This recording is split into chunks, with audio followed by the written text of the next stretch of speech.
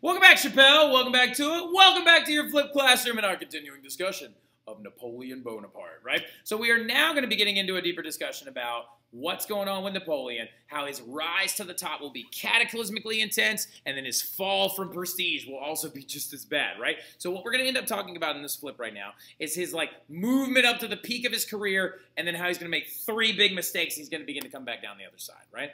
But go ahead and get into this flip. I recorded this one last year. It's absolutely fantastic. Pay good attention, though. I'm going to go ahead and post that study guide, and I'll see y'all soon.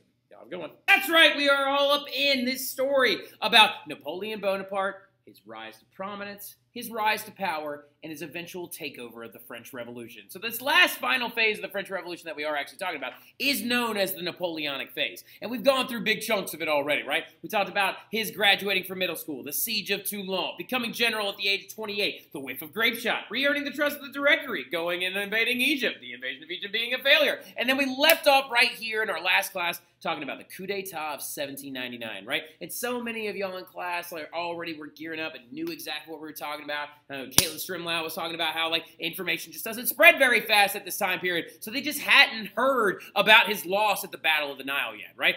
Were unaware. So when he returns back to Paris, he seizes on that popularity and he overthrows the government in 1799. That government being that of the Directory. The Directory he overthrows, and remember there's that 5-man executive branch that leads the Directory who is sitting up here in the higher benches and stuff like that, and below them are all these individuals known as the Council of 500, right? The legislative branch that rules along with the Directory, and you have Napoleon entering into the room, triumphantly taking over that government and overthrowing it with his military captains behind him. And as always, he's wearing his tricolored cockade on his hat right there. And you can tell that this is a coup d'etat and stuff like that, also due to the military symbolism with the guns in the background and things like that, taking over, overthrowing the government, and establishing a new government in its place. And that new government that he will establish in the ashes of the Directory, beginning the Napoleonic phase of the revolution, is known as the Consulate. Wait a minute! Warning! Warning! We have a jumping back all the way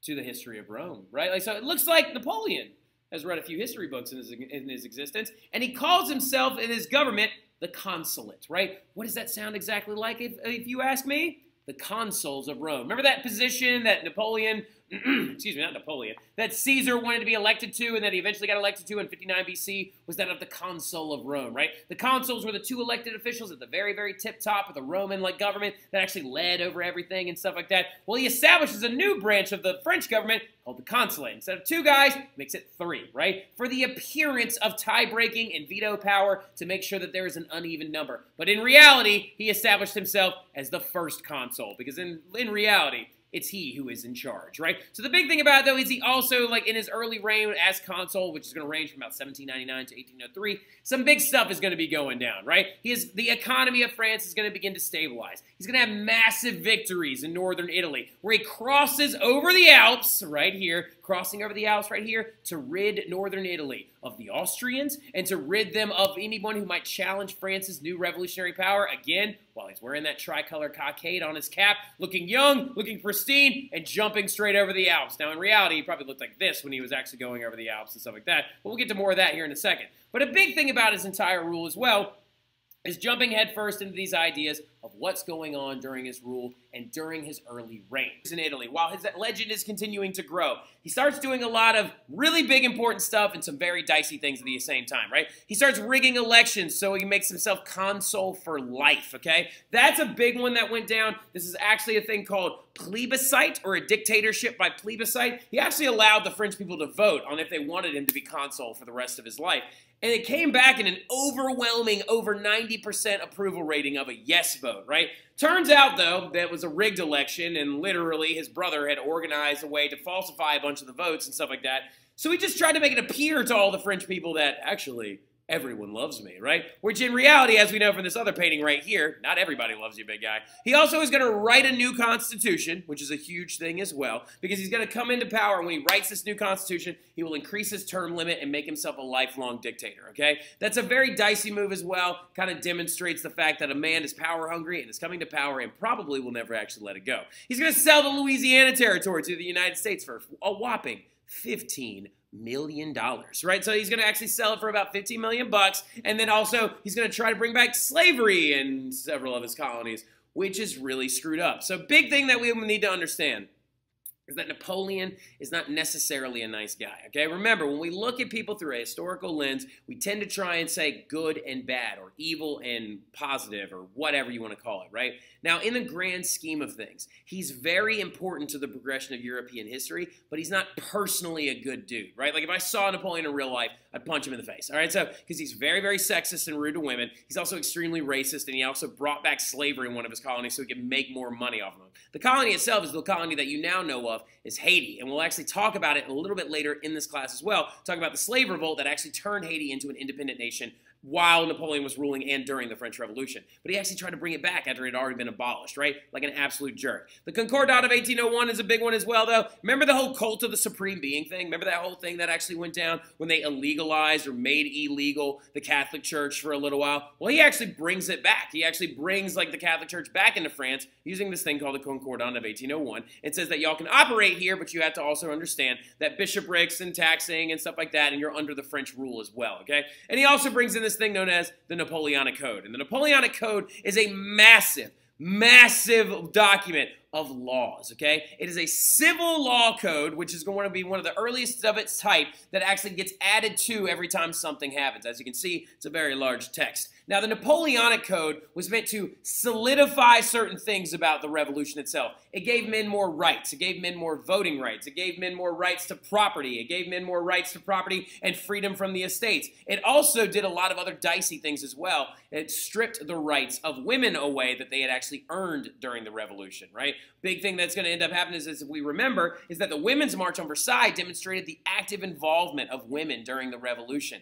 The thing about it, though, is the Napoleonic Code comes in and takes away a lot of the rights that they had already earned, right? So Napoleon, again, big in history, not a good dude, though, right? So, like, look, going forward, though, as well, when we talk about it, also, you have to understand that Europe is going to begin to see him as a threat because he's taken over an area in northern Italy. He's gobbling up some territory towards the Netherlands and stuff like that in the north of France. And so, basically, the entirety of Europe is going to get together and make a thing known as a coalition. And they're going to decide to attack him, right? So, the big thing about it, you need to know what a coalition is, okay? A coalition is a massive group of countries, okay? So, basically, what happened is Prussia, Austria, Russia, and a little bit of Great Britain as well are going to start combining their armies together and combine coalition forces and start attacking France, right? Now, we've already talked about one of these wars before. We talked about the War of the First Coalition when they attacked France when it was still under the rule of the National Assembly and stuff like that, way long before Napoleon ever came into power.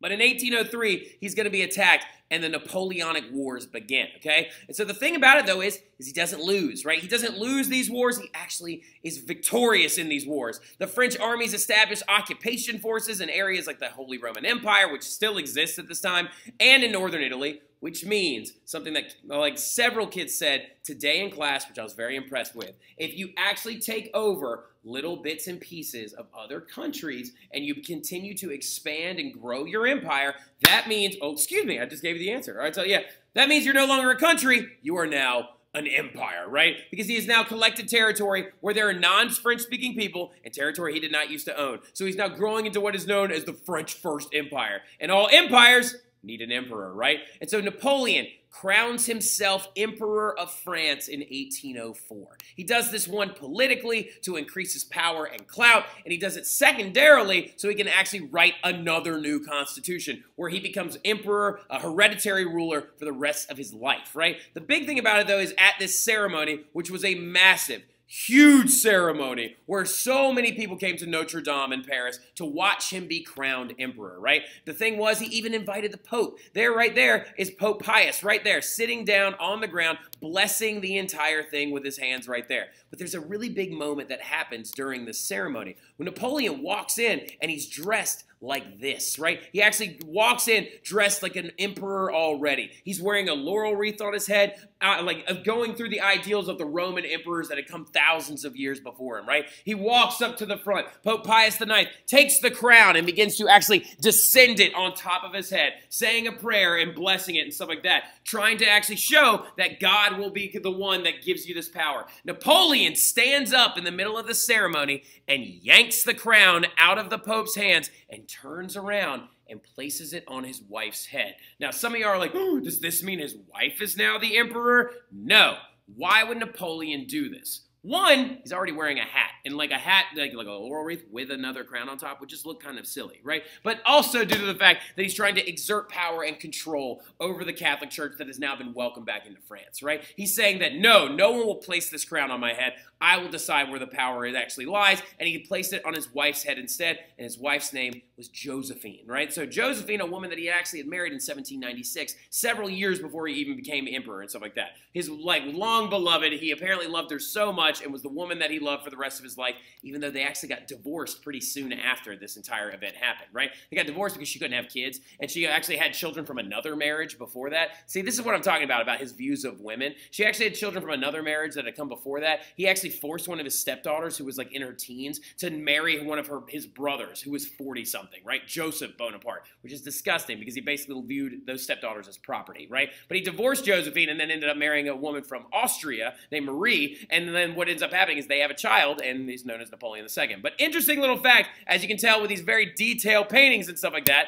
the same guy who painted this famous picture of the death of Marat, which of course is right here behind me in my classroom as well, is the same imperial court painter that would paint all of his paintings, making him look grandiose as the Napoleonic Wars continue to escalate, right? So as the Napoleonic Wars continue to escalate and Jean-Paul Marat is like, or not Jean-Paul Marat, excuse me, that guy's dead, as in Jacques-Louis David continues to paint these amazing portraits of this new emperor of France, everything starts going down, and Napoleon continually wins battle after battle after battle that he faces against different coalition forces, right? Now, he loses a handful, but it's a very small handful, right? He ends up losing, I think, 4 in the early coalition wars, and he ends up losing 4 towards the end of his reign, right? So the thing about it, though, in general, is Napoleon just keeps winning and occupying more and more territory. A good example of this is actually the Battle of Austerlitz, right? The Battle of Austerlitz, he actually shows up with his French Revolutionary Army and defeats a combined force of Austrians, Prussians, and Russians as well, using different tactics and flanking movements of artillery and gaining the high ground on a ridge in the middle of the battlefield, and uses lightning quick strikes and overwhelming force to take over this entire group and brings Prussia and Austria under the rule of the Napoleonic forces as well, right? Which is a really, really big moment in his career. There's just a couple of battles that he did lose, like a big one was the Battle of Trafalgar, right? Now, the Battle of Trafalgar, as you can tell, though, is a naval battle, so of course he lost, right? So, like, the big one is he actually, in the Battle of Trafalgar, tried to actually directly invade Great Britain, which was a terrible idea. Like, Napoleon, read a history book, my guy. Don't do that. The last time that happened was the Spanish Armada with Philip II, right? Don't do that. The last time the Spanish Armada tried to roll up on them, the British used fire ships, then there were storms off the backside of Ireland, and everything just went sideways. Don't try to directly invade England. No one ever does it. It never works out. The only one that's ever pulled it off is William Prince of Orange, because he was invited to show up, right? So the thing that ends up happening, though, is like Napoleon's naval fleet is all but destroyed at the Battle of Trafalgar by what guy? Yet again. Yes, Admiral Horatio Nelson defeats him in battle yet again. But at this time, Admiral Horatio Nelson would actually get the worst injury of his career. We actually know that Admiral Horatio is the man lying on the ground right here dying, as we can see the the armless sleeve that is pinned to his jacket right here that signifies that it is him. What had actually happened at the Battle of Trafalgar, a French sharpshooter actually shot him, and it went through his shoulder blade and actually through his back and severed his spine, paralyzing him immediately. But they dragged him to his captain quarters, and he continued to give orders and lead the battle for several hours while he laid on the bed dying, right? So, man, Admiral Horatio Nelson is just like a military prowess and a half. Now, but the big thing about it, though, is as we can tell, he can't win naval battles, so he takes over everything he can on land. Everything outlined right here in red is the extent of the Napoleonic Empire, right? So the French First Empire took over this entire area right here, known as the Holy Roman Empire, and completely destroys it, right? Jot that down real quick. The Holy Roman Empire would cease to exist, okay? So the Holy Roman Empire, the HRE, which is this big middle area right here, which is now modern-day Germany, would cease to exist after Napoleon destroyed it in 1806, right? So basically what happened is he invaded, and Francis VI of the Holy Roman Empire, who would then actually be Francis I of Austria, ran away and stuff like that, and then literally when he ran away and abdicated the throne, he gets taken over, and Napoleon turns it into the Confederation of the Rhine, right? He brings Austria underneath his rule, he brings Prussia underneath his rule as a puppet state as well, and he just continues to grow his influence, and the man's just not losing. And this right here is actually like an image of Napoleon done again by Jacques-Louis David of him standing in front of one of his Napoleonic code drafts, in front of his swords, with his hand on the hilt right here of an object in his, or excuse me, there's like a mystery object in his hand. I can never remember what it is. I think it's like a looking glass or something like that. But the big thing about it is, look at him right there. Calm, cool, collected, with his hand in his shirt, and the twilight hours of him signing and drafting up many documents, looking like the hard-working general that he always would be. But he goes from this in about 1810 to looking like this by about 1814, right? What has happened to this guy? What is leading to his downfall? Where his downfall is pretty dramatic and pretty intense. Napoleon's downfall begins with 3 huge mistakes that he made, okay? 1 is known as the Continental System. 2 is known as the Peninsular Campaign. And the 3rd big mistake is the invasion of Russia. Big fella, don't invade Russia. Just don't. Like everybody in history that tries to do this, never really works out for him, right? Hitler tried to do it in World War II during the Operation Barbarossa. Didn't work for him either, right? Also, other people have done it in the past. The Poles did it actually during the falling of the Rurik dynasty. Don't do it, all right? Like, it's just not a good idea. But the big thing about it is, let's start off with that first one, right? The Continental System, okay? So the number 1 big mistake that Napoleon made when he went from having all that land to starting slowly to lose it is when he enforced a trade embargo, right? So what the Continental System is when Napoleon attempted to set up a naval blockade of the entirety of Europe, right? He attempted to set up a blockade that would actually go all the way around Europe, as exemplified by this red dotted line right here, to actually prevent Great Britain from trading with anyone on the continent, right? So there was something going on in Great Britain at the time known as the Industrial Revolution by the time that this was happening. It was reaching its peak by that time, and there was a stream of products coming out of Great Britain, including cheap cotton textiles and other things that people on the continent wanted as well, like iron that is actually being created in their smelting factories in Great Britain as well. And all these different goods and ideas that are coming out of that country. Napoleon wants to stop that flow, and he wants to try and choke out like Great Britain through their wallet. So the thing about it, though, is it doesn't really work because he doesn't have much of a navy left. After the Battle of Trafalgar, Admiral Horatio Nelson, in his dying breath, destroyed Napoleon's navy, and so he doesn't really have enough boats to even set the blockade up. So there's holes all over the place. And also, Britain doesn't really care about your blockade. Right? So they're going to trade with whoever's going to actually buy products from them at this point. And secondly, they have colonies everywhere. So they can just sell to them if they need to, right? So the thing about it is that 2 countries in particular are going to stab is the word I'm looking for there, stab Napoleon in the back and trade with Great Britain anyway. And this includes Spain/Portugal, because technically Portugal was allowed to actually take over them anyway. You know what I mean? They were allowed to, but like Napoleon said, Portugal, if you trade with them, I'm going to come and invade you and bring you into my empire as well. Well, Spain also did this as well and aided Portugal in the usage of actually trading along with Britain as well. But the biggest offender out of all of them was the country of Russia. The kingdom of Russia at the time actually traded with Britain as well. And this is going to make Napoleon furious because he's like, why are you doing this? I told you not to do this. He's getting a little too arrogant, right? And also there's this guy in the background named Charles Talleyrand that he actually was mean to and stuff. That's a whole other story for later on. But the big thing about it, though, when we're looking at it, is those countries traded with Britain when they weren't supposed to. So now he feels like he has to punish them, right? So Napoleon says, all right, Spain and Portugal, since you traded with Britain, I'm going to come after you, and when I'm done with them, I'm coming after Russia, okay? So he decides to try and invade both, and those are his other 2 big mistakes. The Peninsular Campaign is the invasion of Portugal and Spain, right? So it's that when France tried to attack Portugal for ignoring the Continental System. And over 6 years, what's going to end up happening, though, is Napoleon's forces were never going to get solid gains, they're never going to gain solid ground, and they're going to lose massive numbers of soldiers and battles to Spanish guerrillas. All right, so now, this is what we need to understand really quick, okay? The Peninsular Campaign was a failure for Napoleon and drastically weakened his continental forces because Spain decided that their people, the Spanish people, decided we will not fight Napoleon the way he wants to fight us. The way Napoleon wants to fight is in a battle like this. He wants you to line up in your uniforms on one side of a field. He wants him to line up in his uniforms on one side of a field. They want to exchange volleys, maybe some cannon fire, a little bit of cavalry action, a charge where we meet in the middle,